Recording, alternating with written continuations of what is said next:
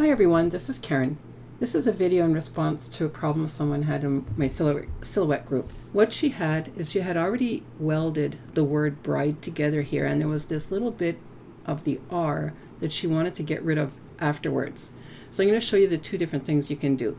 You can either space your letters here better so that you don't have this problem to start with, or if you do have that problem and you want to get rid of that little bit afterwards, I'll show you how you can easily do that. So the first thing I'm going to do is space out the letters better. So she sent me this file. I didn't create it, so I just need to see how this is working. I'm just going to ungroup this. And I don't want to release the compound path, because if I do that, I've got some other things happening. I just wanted to ungroup it. So I'm just going to select the word bride, which is grouped. So I'm going to ungroup that as well. And you can tell it's grouped because as I moved my cursor over to select it, all of the letters were selected in the word bride. So I'm going to ungroup this.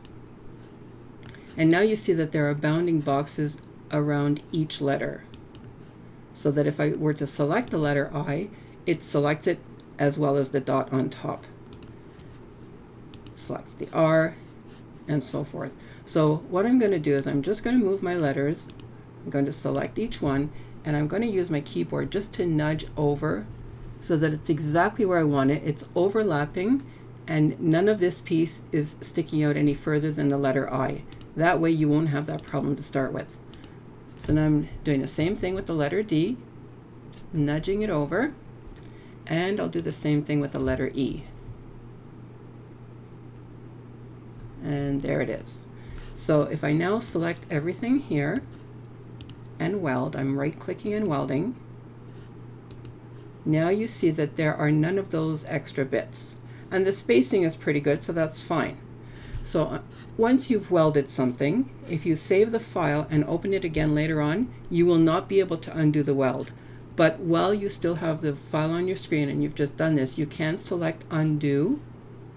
And I need to select it one more time. And then I've undone my weld.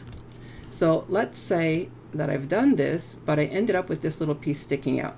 The other ones are okay, so I'm just going to select all of this and I'm going to weld it. So now let's say that you've saved the file, you've opened it up again, and you see, oh my goodness, I've got this bit of a weird bump here. I don't want that. So to get rid of it, you have two options. You can either use the point edit tool, or you can use the knife to get rid of it. So I'm going to show you both of those. I'm going to zoom in a little bit more, and I'm actually going to select the area I want to zoom into. And then I'm going to select the point editing tool, which is right over here on the left, top left. You can see all of these nodes. And all you do is you select the one you don't want, right click, and delete the point. And you're going to need to do this with all of the ones you don't want over here. Right click, delete point, and you keep doing this until all those extra nodes are deleted. You can also move your nodes. I'll show you how to do that, and you would move them in. But you see, by doing that, you've got more work to do, and you're going to have to want to make sure that you're in the right place. So that's a little bit more tricky. It's much easier simply to delete the extra nodes. And the last one, and then now you've got a smooth line there. You've got this little bit one over here. There's a little bit of a notch there, but it's really not going to cause an issue.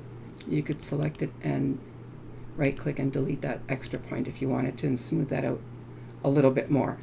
So now I'm going to go back, and I'm going to put that little notch back by undoing several times until I'm back to where I was, and that's it.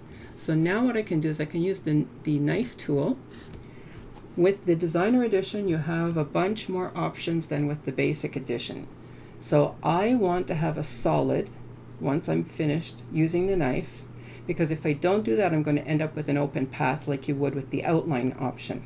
And I'm going to show you what that difference is. I've got this solid, and I take my knife and I draw it through, and you're going to see that I have closed paths. Closed paths, all that means is that all the lines in your design are closed. You don't have some open lines somewhere. And the reason that's important is if you wanted to fill it or cut it out of a material, if you have an open path, that area won't cut. And if you want to fill it, you won't be able to fill it if you have an open path.